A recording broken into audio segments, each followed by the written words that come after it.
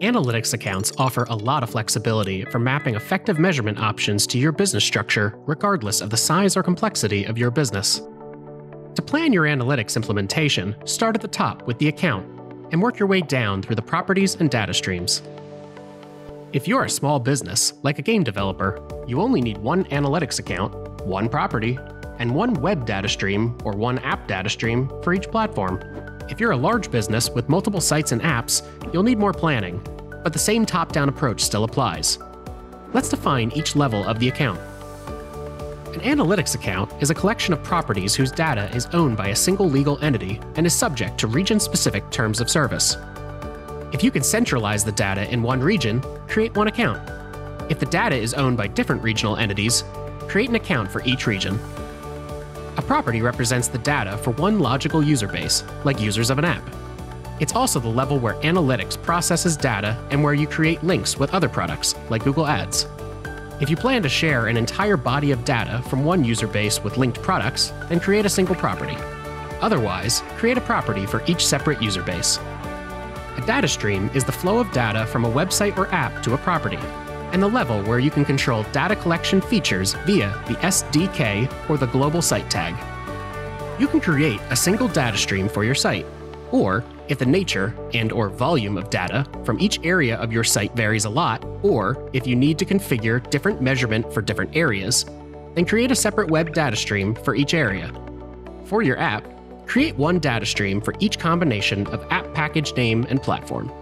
Now let's look at two different examples: a large e-commerce retailer and a game developer. The large e-commerce retailer sells its products in multiple countries. The parent company is the legal entity that owns all of the data and needs a global view of the data from all countries. Each country needs to isolate its own data and understand the user journey across both its website and the app. While each country has its own website, marketing team, and Google Ads account, the company uses just one app, available on both Android and iOS across all regions. The marketing team for each country uses the link between Google Ads and Analytics to create and share audiences. It uses the audience it creates for bidding in Google Ads.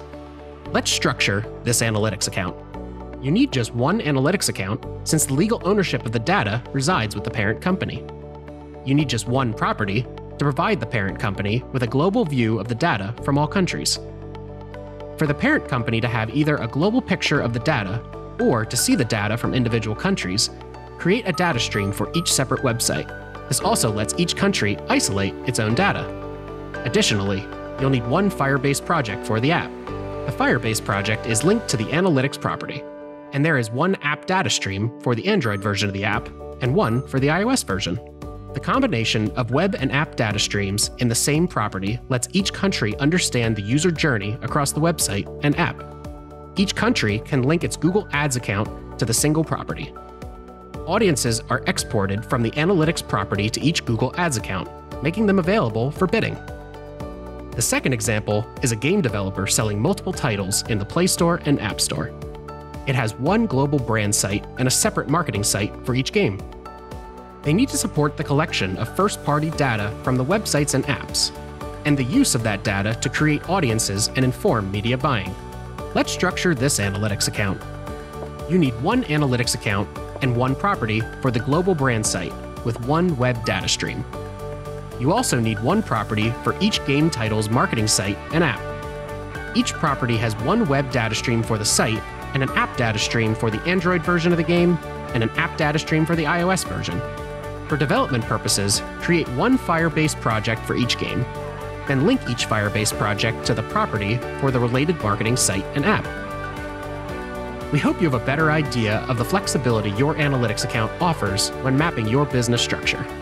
Analytics lets you make the most of your data. For more examples of how to structure analytics accounts, visit our Help Center